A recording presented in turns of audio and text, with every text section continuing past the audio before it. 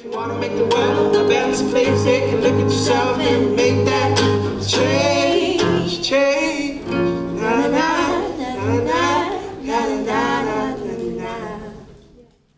Hi everyone, my name is Georgina Chin and I am an accidental photographer. Today I want to share with you about my story, about how my life took so many different turns.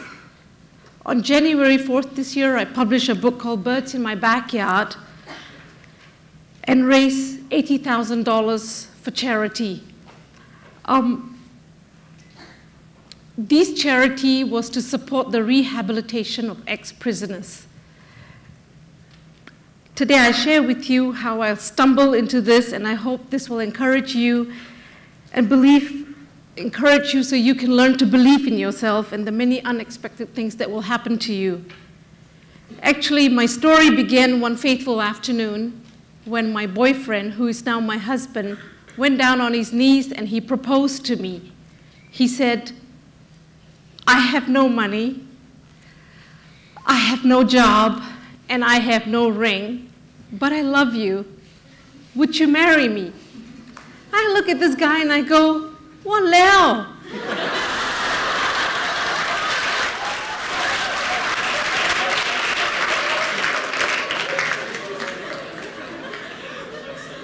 No job, no money, no ring is siao. So I said yes.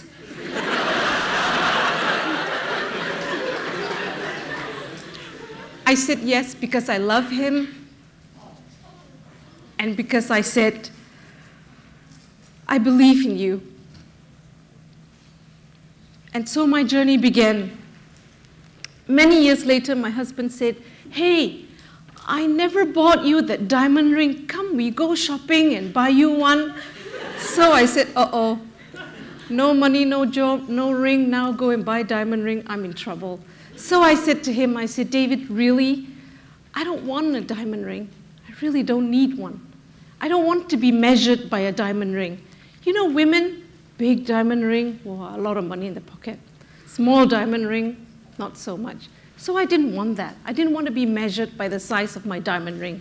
So I said to David, "You know, what I really wanted was a camera. I really wanted a camera. And see, the truth is, I wanted a small, compact, point-and-shoot camera because I want to take photos so I can put them on Facebook." You know, you take a picture of a kway teow in a hawker center, store number 19, and you put it on Facebook, and everybody will say, "Oh yeah, nice, which store, where's this kway teow shop?" So that was exactly what I wanted to do. But then I realized that this was also going to be an opportunity for me to be famous via social media, Facebook. I'm sure you understand what I mean about Facebook. But what happened was, I didn't realize that this little small decision I made was going to change my life forever. My birthday finally came again, and so what did I get? I got a professional camera. I thought, "Ayo," I looked at this camera and I said, "Oh boy, I was going to be in big trouble. I'll never be able to use it." But I said to him, "Wow, camera, so nice. Thank you. I love you so much. And, oh, you know, it's so beautiful. I know you love me so much, but thank you, you know." But then, after everybody left the room, you know what I did? I took everything and put them back in a box. Because, honestly, girls, you would identify with me. I was horrified. I thought, how in the world am I going to use this camera? You know, this is a real big, fancy, professional camera. And me, I got fat fingers. I'll never be able to use it. Besides, technology and me, we just don't gel. All right? We just don't get along, and I look at it and just forget it. So what I did was, I neatly packed the camera and all the stuff with it and put it at the back of the cupboard as far away and as high as I could. See, If you're a photographer, you know what I did was stupid, but only a ditzy like me would do that. Okay, I put it way back in the cupboard. This was my latest camera, and everyone was raving about it, and only a ditzy like me would shove it back in the cupboard. A year later, out of guilt, you know what I did? I decided to take it out of the cupboard because I knew the diamond question was going to come out again. So I took it out of the cupboard and go, okay, took it out. And you know what I did? I took it out of the box, fidgeted with it, got into my car, and of all places in the world, I ended up in Mandai Orchid Gardens with this camera. Why the Mandai Orchid Gardens? I don't know. I can't tell you why. I just ended up there. When I got there, there was a group of photographers. And you know what? They were all taking a picture of a bird. So I looked and I said, a bird? So I looked at the bird and I said, oh, okay, you know what? I'll look at it. But this bird was different. It was absolutely beautiful. It was fluttering from one orchid to another. And I have to confess, up to that point, I knew nothing about birds in Singapore, except for the crows and the miners. You know, I'm sure you identify with me. But then, when I look at it again, it was a crimson sunbird. I found out later that this particular crimson sunbird, believe it or not, happened to be our national bird. See what you just learned today? The crimson sunbird. Okay? The experience that day opened my eyes to a big new bird world, you know? And I never really thought, you know, that I would do this. It never really ceases to amaze me how much beauty there is out there if we only stop and take the time to look. Let me share with you some lessons I've learned in my journey. My first lesson here was believe in yourselves and the thing that happened to you. Getting the camera was an accident. I hadn't really intended for it, really. And because it was so unfamiliar to me, I was so scared of it, and guess what I did with it?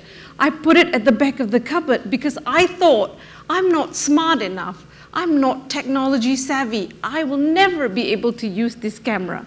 So I put it at the back of the cupboard. And I learned later on that, you know what? I am capable. I can do it because I tried. And because I tried, I began to discover that, hey, you know what? I actually have a little bit of a talent after all. What is your camera? What are the things that you dream about? What is it that makes you want to get out there and do the things that you want to do, but because you're afraid? Afraid of failure? Afraid of rejection? Afraid of the unknown? Or maybe afraid that someday you'll be really great? Life is unpredictable. That is a given. Your life and my life. We have so many full of accidents, unplanned events that disrupt our lives, and often we try our very best to manage them. And you know what? You know what I did? I tried to hide them in my wardrobe. I take my camera and I hide them in my wardrobe because I was afraid of it. I didn't want to touch it. Now remember the movie Lord of the Rings, Bilbo Baggins? Remember what Frodo said to Bilbo? Remember what Bilbo said to Frodo in the movie Lord of the Rings? Hey, it's a dangerous business, Frodo, going out of your door. You know, you step onto the road, and if you don't keep your feet, there's no knowing where you might be swept off to. For me, my door just so happened to be that camera that set me off to, of all places in the world, Mandai Orchid Gardens. What is your door? What is your road? And are you ready to step out onto it? There are no guarantees where you may be swept off to. There wasn't for Frodo, and there certainly wasn't for me. But what I do know is that if I had stayed at home in that house, I wouldn't have done any of these amazing things that I've done today. These wonderful things that followed if I hadn't created the circumstances and the opportunities for accidents. I would have missed out so much in my life. How did I get from taking photos to doing a book? It all really started with an idea.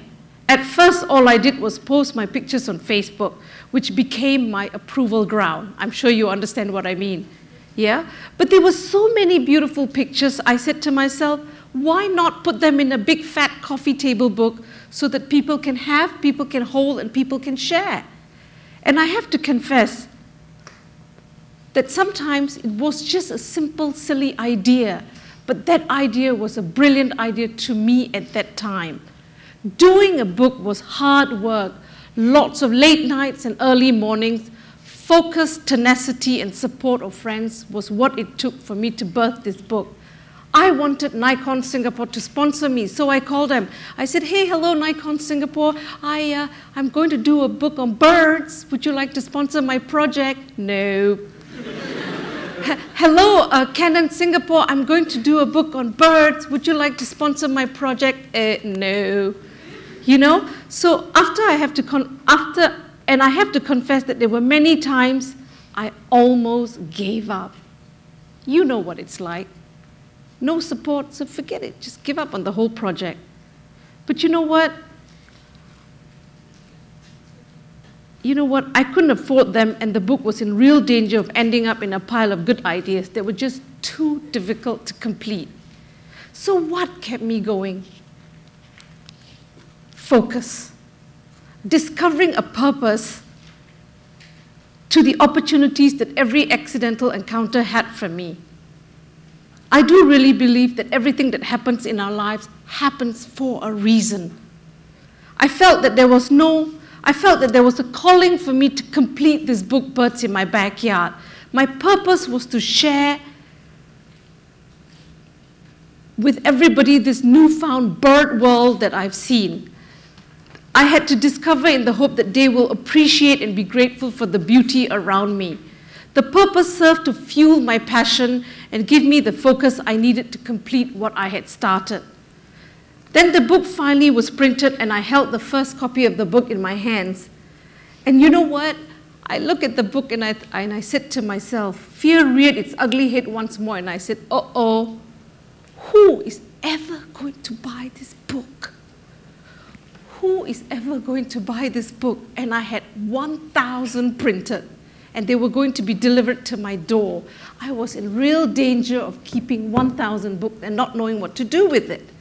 So I said to myself, well, I must pick it up and look at it like 100 times. I went upstairs, downstairs, into the kitchen, into the garden, and I said, uh-oh, in trouble again. So I said, never mind, Georgina Chin, you are the accidental photographer. You took that pictures, and you are just going to finish it. No looking back, just move forward, finish what you had started. It took me 6 days to put a launch together. I didn't get anybody to support me or sponsor my project, so I said, go for it, just do it. And you know what? The launch date finally arrived. That morning, as I was about to do a last-minute tally of my guests, guess what happened? A lot of people called me, hey, Georgina, congratulations. Thank you for inviting me to your launch, but I can't come, I got babysitting. Hey, Georgina, thank you for inviting me to your book launch. I can't come, I got tuition. And I go, okay. So I got really upset. So what I did was, I was feeling really down. I was heartbroken, and I was feeling really miserable. I prayed and I said, dear God, you told me to do this, so please, please, help me now. I decided to take comfort in my cheap Nescafe coffee and my newspaper, my simple pleasures of life. As I mechanically flipped through the newspaper that morning, guess what? I saw an article that says, DBS CEO is an avid bird watcher. Yes! Yes! So you know what I did? For some strange reason, I was drawn to that article, and I read the paper. And then I threw the paper down, ran upstairs to my room, and I called the secretary. I said, hello, my name is Georgina Chin. I've just published a book, and I want to invite your CEO. And she said, you what? You want to invite the CEO? I said, yeah, I want to invite the CEO. My book launch is tonight, and I'm calling him at 9 o'clock in the morning. And I said, he's going to come. He is. She said, you think so? He's CEO, you know, you have to book him way six months in advance. I said, but he will come. She says, okay, if you feel so strongly about it, then send him an email. And I did. I sent Piyush Gupta, the DBS Bank CEO, an email. And guess what? He came. He came to my book launch. I can only call this divine intervention, and I believe this happened because I had a purpose. My motto became, never leave home without your camera, as I never know what nature would present to me. Some of my most amazing encounters and photos were totally unexpected. Things happened that I could not control. I keep learning and learning and learning, practicing and practicing and practicing, adapting and adapting and adapting. And with practice, I became pretty okay. I begin to ask myself, did I have a talent? Did I have a gift? I don't think I had either one. But you know what I had? I had passion. Passion drove me. Passion gave me energy. Passion gave me excitement. I would get up at 4 a.m. in the morning to shoot birds. Seriously, I would never get up in the morning unless I have to take a Jetstar plane to go to Thailand at 4 in the morning. But you know what? I would get up at 4 in the morning. Have you found something you are passionate about? What is your one thing that would make you and get you up in the morning at 4 a.m.? There isn't simply time for me to share with you all the amazing things that has happened to me on this journey. So I say to you, find a purpose. Discover your passion, and remember that it will be stronger if you learn to live for others. A self-sacrificing person concentrates more on the other than on the self. You see, my book wasn't about me. It was still meant to be for other people, a way to provide other people, to go out there to look at the amazing world that exists all around us. A bonus was I was able to raise money so that prisoners can be rehabilitated again into society. Here I want to end by saying I had an accidental journey. This camera and this book has changed me. It taught me resilience, it taught me hope, it gave me aspiration and grit I never thought I had. We all have our own goals. This journey has taught me what it means to work hard for a simple purpose of taking bird photographs and not to be afraid of failure. So here I give all of you, let us not dare to fail. The hardest part to making a dream a reality is to start. And most of the time, doubt and fear is why we don't start at all. Remember the CEO who came to my book launch? Do you want to know why he came? He came because he wanted to meet the girl who had the audacity to call him in the morning and expected him to come to the book launch. So he came to my book launch and I said, hey, Mr. Gupta, come, please make a speech at my book launch. And he came and he said, I had to come to the book launch because I wanted to meet the woman who had the audacity to invite me. And you know, if you take a look at the word audacity, audacity actually means courage. So I took the courage. My wish for you is to go out there and believe in the accidental things that happens to you. Seize the moment and get your project off the ground. I only found out yesterday that I am the only person in Singapore since 1987 to have been self-funded, self-published, raised $80,000 for a course in Singapore. And every proceed goes straight to charity. Thank you so much.